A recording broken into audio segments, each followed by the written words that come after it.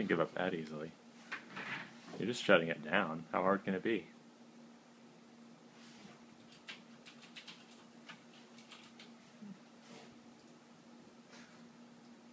Well, the first step is to figure out how to get into the start menu the correct way, not doing it through a video. This explains why there's no commercials for this garbage.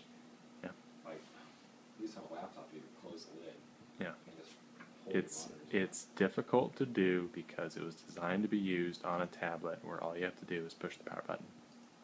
And yes, you can push the power button on the computer, but you can do that before. So there has to be a way to shut it down, the old way. Which means, like, at the 11th hour, Microsoft realized, oh, crap. We have to put this functionality in here somewhere, but we're going to put it in a really weird place. Yeah, apparently, because it's like...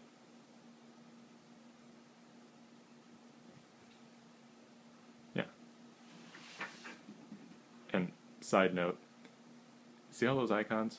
Mm-hmm. Okay, think of how it's going to look after a few years. It is impossible. You need all three monitors to get through all your crap. Yeah. It makes it really difficult to find what you're looking for because it's all just thrown up there. I mean, just look at all the freaking DOSBox things that are there. There's like 10 of them. Okay, I'll give you a hint. Bottom left-hand corner. Just move your mouse over there. Okay. Up, up. Oh, no. You missed it. I'm just figuring it out.